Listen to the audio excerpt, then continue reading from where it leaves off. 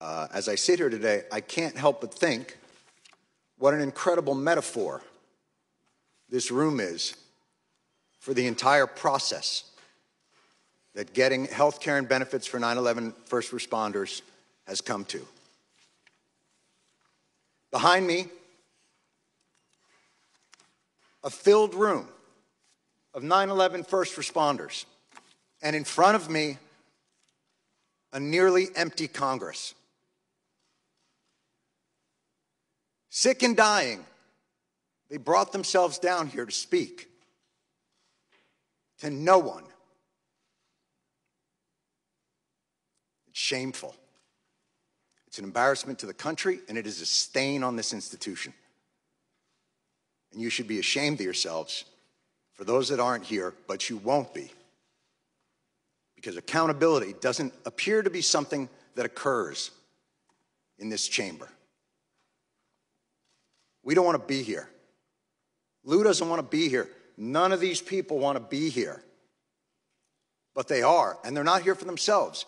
They're here to continue fighting for what's right.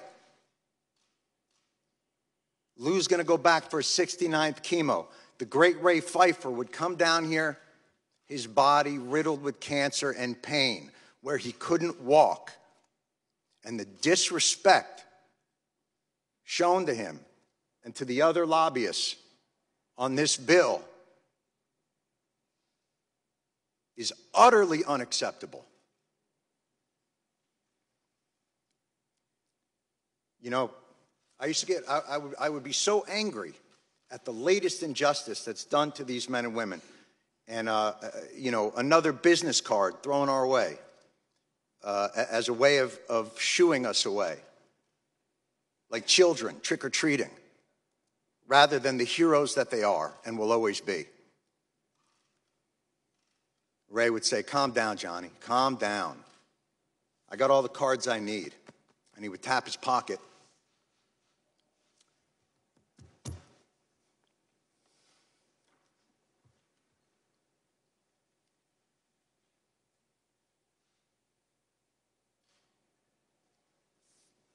Where he kept the prayer cards of 343 firefighters.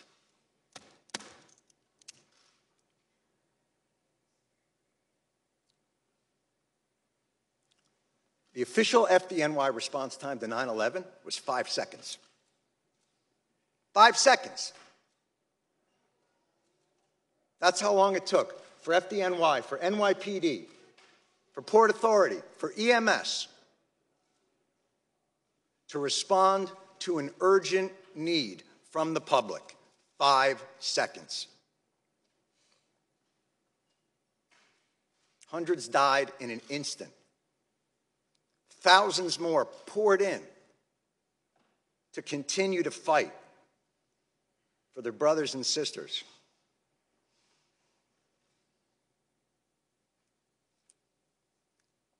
The breathing problem started almost immediately, and they were told they weren't sick, they were crazy. And then, as the illnesses got worse and things became more apparent, well, okay, you're sick, but it's not from the pile. And then, when the science became irrefutable, okay, it's the pile. But this is a New York issue. I don't know if we have the money. And I'm sorry if I sound angry and undiplomatic, but I'm angry. And you should be too, and they're all angry as well. And they have every justification to be that way. There is not a person here, there is not an empty chair on that stage that didn't tweet out, "Never forget the heroes of 9/11. Never forget their bravery. Never forget what they did, what they gave to this country." Well, here they are. And where are they? And it would be one thing if their callous indifference and rank hypocrisy were benign, but it's not. Your indifference cost these men and women their most valuable commodity, time.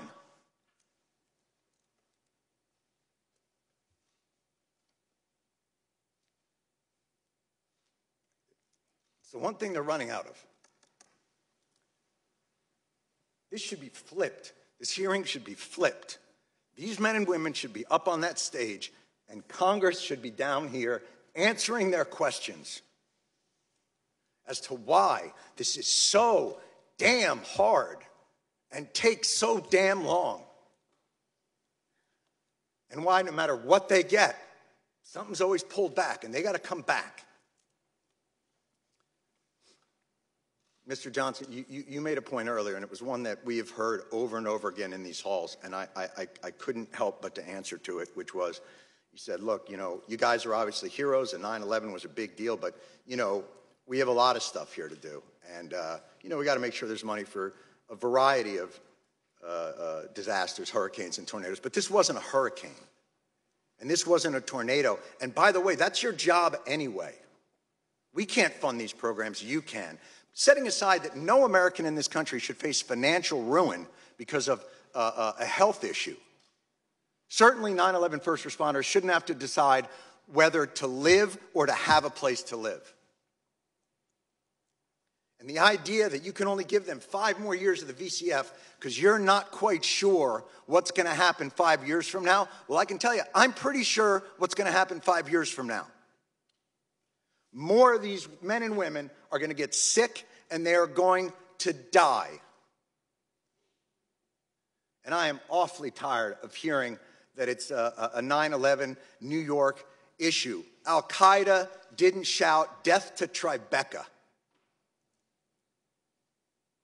They attacked America, and these men and women, and their response to it, is what brought our country back. It's what gave a reeling nation a solid foundation to stand back upon, to remind us of why this country is great, of why this country is worth fighting for, and you are ignoring them.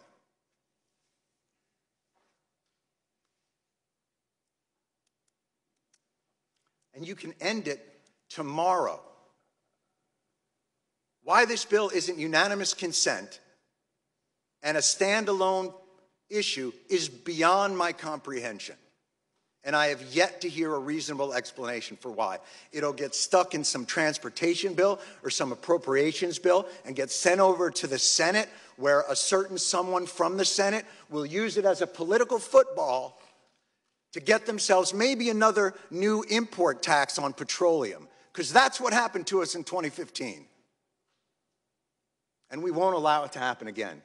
Thank God for people like John Field. Thank God for people like Ray Pfeiffer. Thank God for all of these people who will not let it happen.